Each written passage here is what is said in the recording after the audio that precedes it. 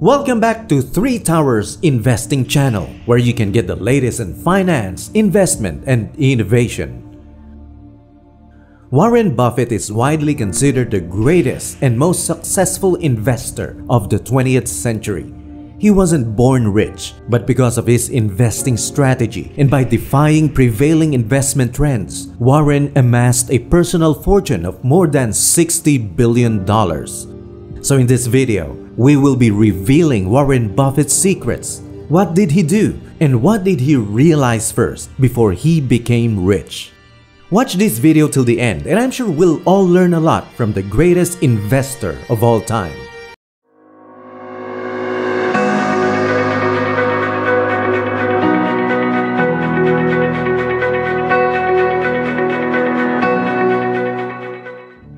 Warren Buffett started investing in 1941 when he was 11 years old. So we are talking about 81 years of investing experience from Warren. At 11, he started picking stocks. He was interested in watching stocks and thought stocks were things that went up and down, and he charted them. For the first 8 years, he read books on technical analysis, hundreds of pages, and read that whole thing over and over again. He thought the important thing was to predict what stock would do and predict the stock market. When Warren was 20 years old, he read the book The Intelligent Investor by Benjamin Graham and realized that he was doing it exactly the wrong way. He had the whole wrong idea. The Intelligent Investor book was the first step of his journey that changed the way he thinks and changed his life. Buffett said from that point, he never bought another stock.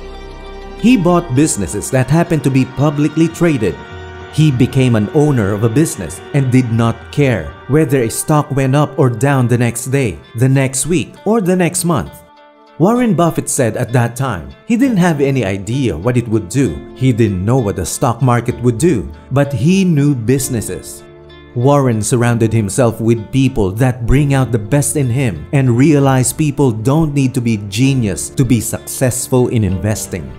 According to Buffett, investing is a game in which you probably only need 120 points of IQ because 170 doesn't do any better and may even do worse. That's the good thing about it. Warren pointed out that instead of a 170 IQ, what investors really need is the right orientation. Think about what the company is going to be worth in 10 or 20 years now. First question for you. I don't know if you've had a chance to Google yourself, but if you Google Warren Buffett, you get 25 million hits. And my question is, you're a sitting CEO, you're wealthier than Midas, but everybody thinks you're a champ. How do you do that? Well, I don't know about that. I think when you get older, they forgive a lot of things. So I think if I ever make it up to, George Burns' age or something, and I just have a cigar in my mouth, and people will really love me then. You're arguably the most interviewed CEO in history. Is it your ability to communicate that comes from instinct, or is it something you've learned over the years? Well, I certainly learned to speak in public at one time. I was terrified of speaking in public when I was in high school. I avoided any class that would require it, and in college. And then I finally signed up for a Dale Carnegie course.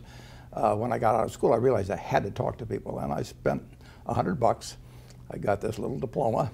I proposed to my wife during the term of the course, so I really got my money's worth there. But in terms of public speaking, I really had to force myself on that. In terms of talking privately, they couldn't stop me from the moment I started in school or anything. I've always liked to talk. How do you keep up with all the media and information that goes on in our crazy world and in your world of Berkshire Hathaway? What's your media routine? I just read and read and read. I probably read 5 to 6 hours a day. I don't read as fast now as when I was younger, but I read 5 daily newspapers. I read a fair number of magazines. I read 10Ks. I read annual reports, and I read a lot of other things too. So I've always enjoyed reading. I love reading biographies, for example. And you process information very quickly. Well, I have some filters in my mind. So if somebody calls me about an investment in a business or an investment in securities, I usually know in 2 or 3 minutes whether I have an interest, and I don't waste any time with the ones in which I don't have an interest. I always worry a little bit about even appearing rude, because I can tell very, very, very quickly, whether it's going to be something that's will lead to something, or whether it's, you know, it's just a half an hour, or 2 hours of chatter. When I think you wrote in an annual report, it was in 2009, speaking about the country, about the economy, we are certain, for example, that the economy will be in shambles throughout this year. The problem was that wasn't the complete quote. It led the impression that you were unduly pessimistic about the country. How did you respond to that? Yeah, well, I wasn't at all pessimistic about the country. In fact, I wrote an op-ed piece for the New York Times in October of 2008, just when the world was kind of falling apart. And I said the world is going to fall apart for a while, but don't worry about it. We're going to come out fine on the other side. And I said, buy stocks. And I've never been pessimistic about the United States. I bought my first stock in the spring of 1942. I was 11, and if you remember, you don't remember. No one watching this will remember, but we were losing the war at that time, and we were getting totally creamed in the South Pacific, and the Philippines fell, and the Death March at Bataan, and all of that sort of thing. It was not until the Battle of Midway, which was a little later, that things started turning around. But I was optimistic on the country then, and I've been optimistic on the country ever since. And incidentally, the Dow Jones average then was 117,000 now. It's no one has ever been a success betting against America since 1776, and they're not going to be a success in the future doing it either. Warren Buffett added that 90% of the people that buy stocks don't think of them the right way. They think about something that they hope goes up next week, and think about the market as something they hope goes up, and if it's down, they feel worse. Warren keeps his competitive experience in a game where he can win.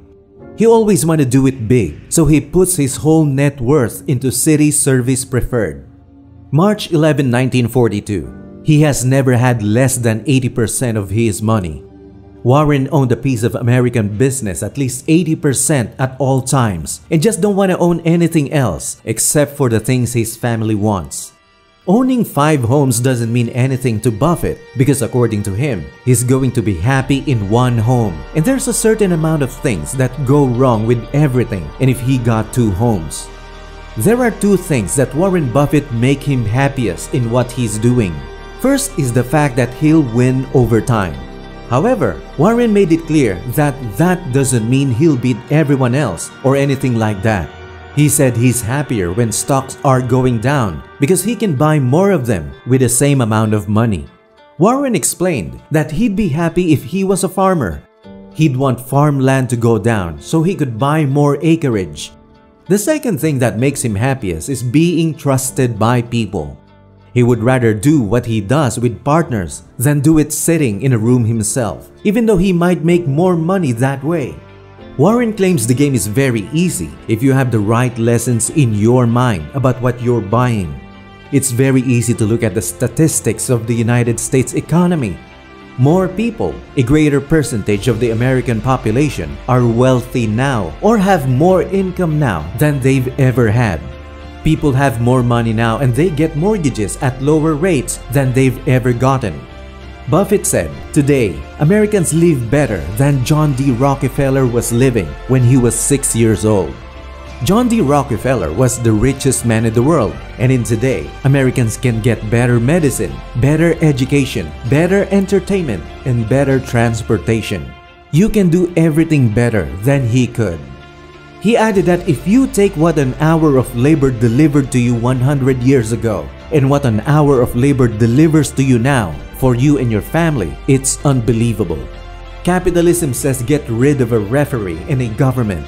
We've got a government that can tell capitalism what to do. They do, and that's what they should do. It's not evil. The federal government is the boss in the end, and they shouldn't screw up capitalism. And capitalism screw up the federal government. It's very simple. They see headlines where Bank of America has to pay $18 billion in penalties, and the follow-up is, why isn't anyone going to jail? Why is it that journalists look at business results as a crime to be punished? Well, I think that there have been individuals do things in business that they should go to jail for, and they have, and sometimes they should, and they haven't gone to jail. But there's 2 different. There are corporate sins. I mean, take the Solomon situation. the fellow that committed the original act, I think he went to jail for 4 months. I mean, he is the guy that caused our problems. But the second problem was not reporting it. Now, did you send somebody to jail for that or something? I don't think so.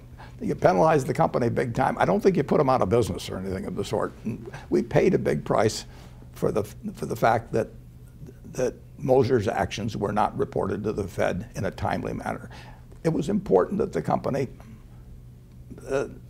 pay that fine, and that we acknowledge the fact that that was a very wrong thing to do. You don't go around insulting the United States government on its regulations for selling U.S. bonds. But for an action, I think Moser probably should have gone away for a lot longer period, but I may be biased on that. But I don't think other people should have. And you just have to make a determination about when the activity of some individual is criminal. I think, you know, they should be prosecuted. But every time something goes wrong at the corporate level, we've had things go wrong at the corporate level. I will promise you that in the next 5 years, something will happen at Berkshire that is the wrong thing for somebody at the corporation to do. I mean, you know, and we'll correct it, but it's going to happen from time to time. And I don't think I should go to jail if one of our 330,000 people does something they shouldn't do. So far, we've got a best system. We've got a better system that we used to have, and we'll have a better system 50 years from now.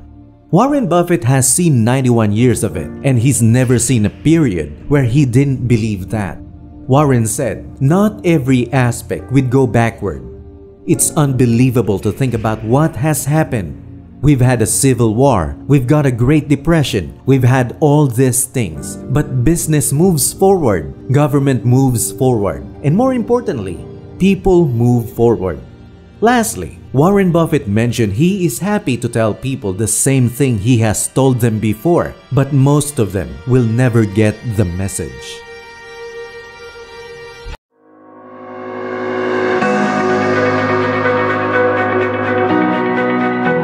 I hope you learned something from our video today.